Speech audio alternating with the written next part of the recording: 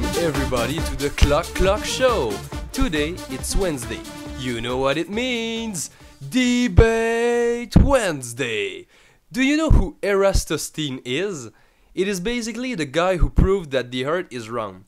Since that day, everybody assumed that the Earth is round. But apparently, there's a kind of conspiracy that claims that the Earth is flat, not round. So, on today's debate, we will discuss about this controversial subject, and you, the audience, will decide which side is the strongest. Ladies and gentlemen, please welcome the astrophysicist Neil deGrasse Tyson.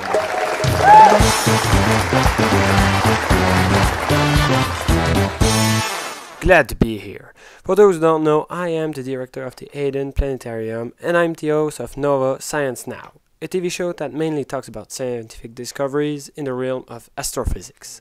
You probably can tell I am here to defend the idea that the Earth is round.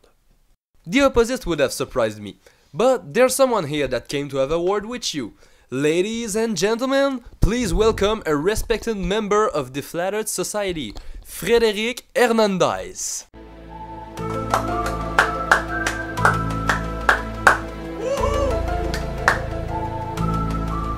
Hello everyone, I'm a flat earth defender and the only one that won't lie to you today. Think about it for a minute. It's impossible for the earth to be round. The Bible tells it and God can't lie to you. Do you really think that science can disprove the Bible, Mr. Tyson? Oh, looks like the debate is already starting. What do you have to say to that, Neil?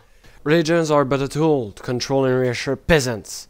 They're not based on any facts. The Bible is nothing but the oldest fantasy book. It's distorted by time and retellings of the story. Oh, so it seems like you're a pagan that doesn't believe in God and for that you'll go to hell. But anyway, you can't prove that God doesn't exist. Bah, that's not what we're talking about. We're talking about all the lies you and the media tells us. Which lies are you talking about, Fred? Gravity! If gravity doesn't exist, how can you explain this? You're so wrong, Mr. Tyson. The book didn't fail because of gravity, it fell because of its mass and density.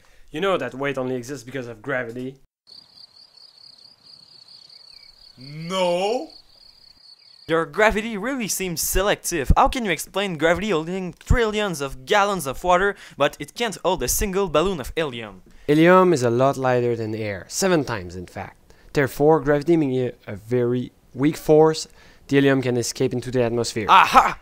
You admitted it! Gravity is a weak force, so according to your own words, helium is a superpower gas that can overpower the Earth and gravity. It can flee into space. Oh please!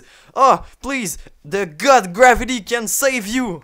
Gravity is the phenomenon of objects attracting each other relative to their mass. The helium balloon is so light it barely attracts the Earth, and therefore the Earth barely attracts the helium balloon back. In addition, the helium doesn't flee into space. It only gets to an altitude where its density is equal to the density of the air. This is a very well thought argument. This leads us to the second part of our show. Question time!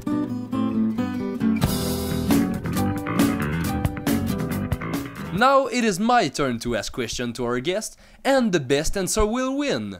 First question. According to your theory, how does the day-night system work? Basically, the sun and the moon are following each other around the North Pole. When the sun passes over your head, it's daytime, and when it's the moon, it's nighttime. So the sun works like a flashlight. Fuck, is that guy dumb? Exactly. I know you could be right. What about you, Mr. Tyson? What do you think? It's what everyone knows. The Earth rotates on itself and is in orbit around the sun. When it's day in Canada, it's night in China. The Earth takes 1 day to rotate on itself and 1 year to do a complete rotation around the sun. Okay. How do you explain that the Earth is spinning very fast around the sun and very fast on itself, and nobody feels anything? Humans cannot feel speed. We can feel acceleration, can feel the car getting from 30 to 100 miles per hour, but you cannot tell the difference between a car going 30 or 100. Now let's ask the public. Who had the best answer? Shout for Mr. Neil deGrasse Tyson. And now clap for Frédéric Hernandez. Yes! Oh, looks like it's tied. We'll need a tiebreaker. Landing is fake. We have video proof that. Lies, lies, always the same lies. The government is corrupt. Can you just shut up? Oh, I think it's time for a musical pose.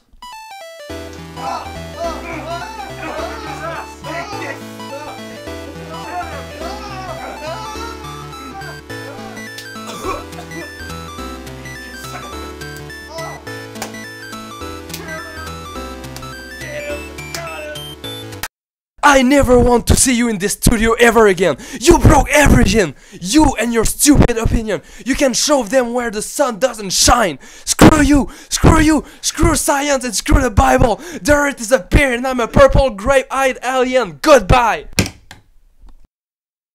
So, up for a beer? Sure.